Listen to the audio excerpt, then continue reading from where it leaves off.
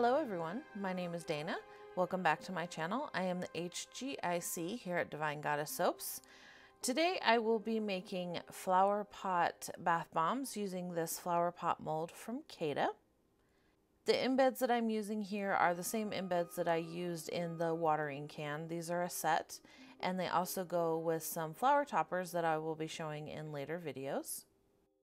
The bath bomb mix is colorless. I decided just to do them white so that I could really show the paint colors. And then it's scented in rose quartz fragrance oil from Brambleberry. This mold is very easy to use. I highly recommend it if you're a beginner and you're new to 3D printed three-piece molds.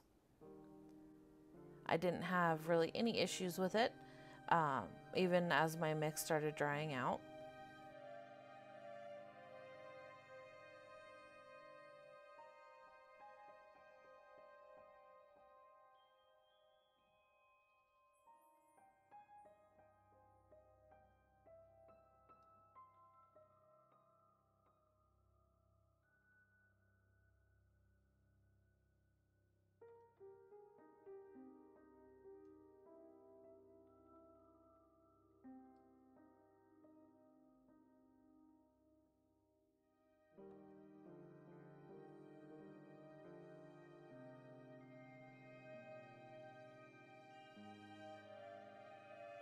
And I'm just going to let those dry for a couple days and then we'll come back and paint them. This color that I'm using here is the neutral gray from Nurture Soap, and I'll be painting the entire bath bomb with that.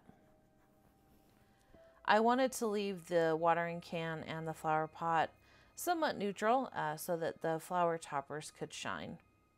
And of course I misted this off camera before I started with 91% rubbing alcohol.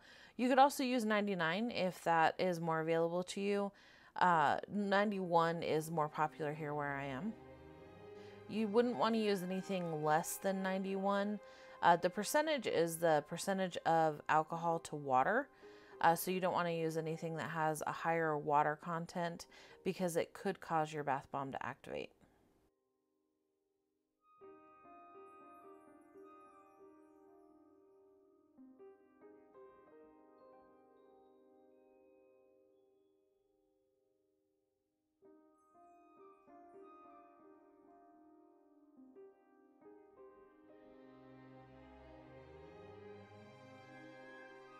And then here I'm just going to go in and do some splatter on it.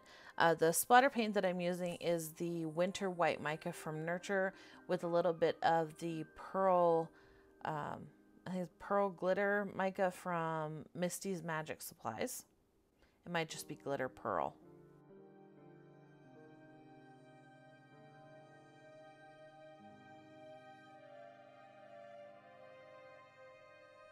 Thank you so much for watching. If you haven't already, please pamper that like button.